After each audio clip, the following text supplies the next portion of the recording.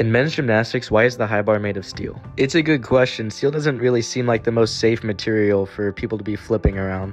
But as far as I can tell, it's been used since the beginning of gymnastics. Steel was chosen for two main reasons.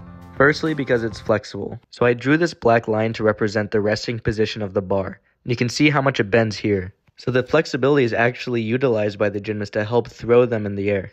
Look how much it bends here. This is basically used as a spring and launches the gymnast in the air. Steel was also chosen because of its strength. Obviously, there's a lot of force coming down on the bar when a gymnast catches.